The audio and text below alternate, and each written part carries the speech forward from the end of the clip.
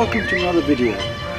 Now this time we're going to do much more techniques, and for this reason I've chosen to go into the studio more.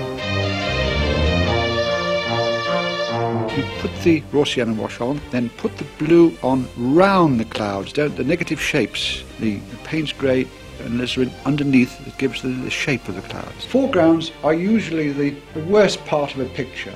You're not quite sure what to do with it, so you play around with it.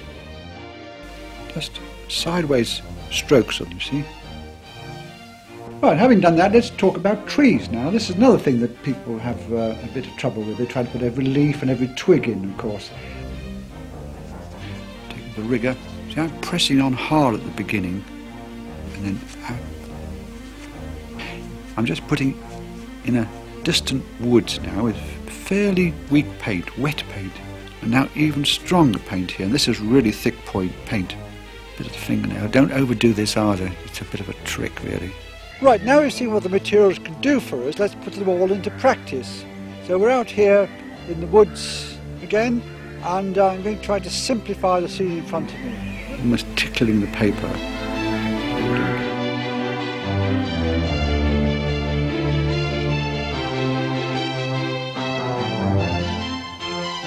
What I want to show you here is how to convert a photograph into a tonal sketch.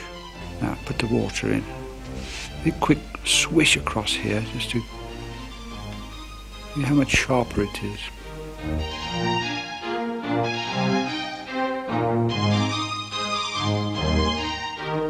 Colour here. Now we put in some really strong darks.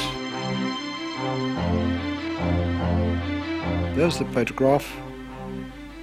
To the tone sketch, you've got it much more sorted out. And now to the finished picture.